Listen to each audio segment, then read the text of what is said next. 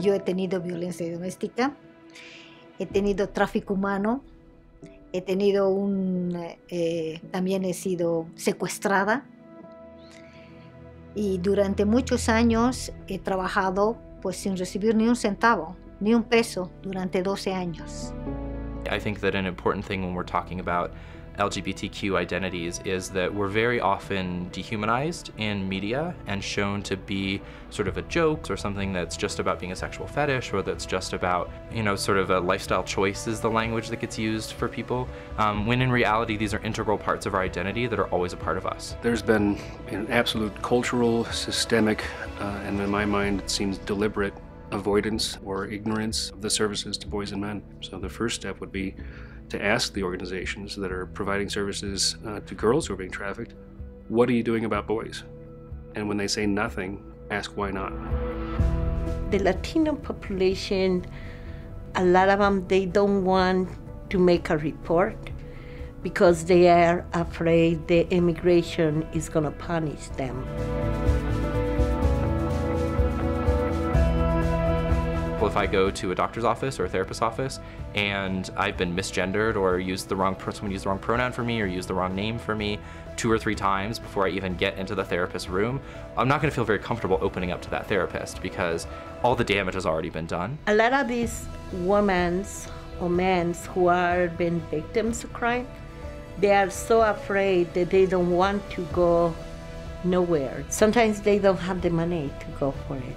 Or sometimes they don't have nobody to drive for them and take it wherever they need to go. The reason I feel such commitment to it is because I'm a survivor. My opinion, my research, my information is from me.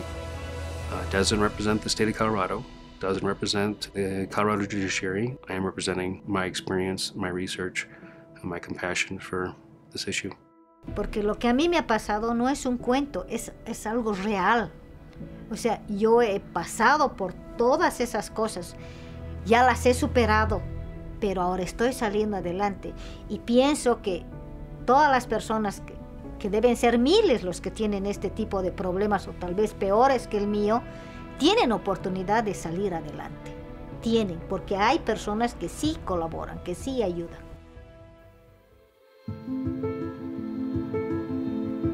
We need to change our systems and we need to change the way that we think about these issues to build things like pronoun preference into your intake form, to do things like making sure that all staff are trained on how to best serve LGBT folks in terms of intake, in terms of communication, in terms of language to use for people, and also just making sure that people have exposure to LGBT people so that the first time they're meeting somebody isn't when they're working with them in a really difficult way in a system that can be really oppressive. You know, I'm not asking that there be some kind of specialized treatment because there doesn't need to be. There just needs to be treatment. En el 2008 pedí ayuda porque también hubo violencia doméstica. Pero cuando fui a la policía, efectivamente lo detuvieron, pero no me hablaron, nunca me dijeron qué acciones yo podía tomar. Si yo hubiese sabido que existían tantas organizaciones que ayudan a las personas, como en mi caso, hace tiempo que yo ya me hubiese alejado de esa relación. When I started doing the work to train navigators, it was because all these women, we get together and we want to help, to talk for the people who doesn't know how to say, and make feel comfortable the person and secure that she's gonna be okay in a place where he's gonna receive the assistance that they need.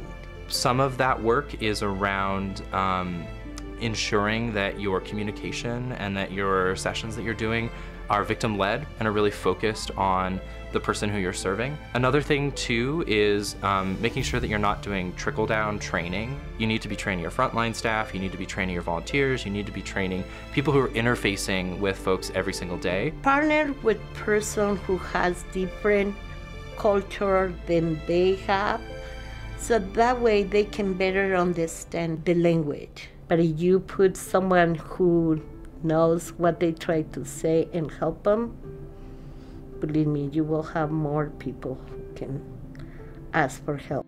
For marginalized people, seeing the option to put like they, them, and theirs as a pronoun on your intake, for example, might be a life-changing experience that really allows them to open up to somebody in a way that they've never been able to before. That's really how we create true equality, is full integration into society for all identities, not just sort of little pieces on the margin. Please get your staff training to understand why sometimes the Latino woman doesn't come forward. I would challenge all of the agencies and all the providers to acknowledge that it's coming, that services for boys and men is coming, and it's long overdue. So why don't you step up to the plate and be in front of it instead of trying to catch up to it? The reality is this is what's already happening, and it's happening whether you know about it or don't. And so it's on you to inform yourself. Nunca pensé que me iba a pasar lo que me pasó. Es parte de mi vida. No la voy a poder borrar, pero sí la voy a poder superar.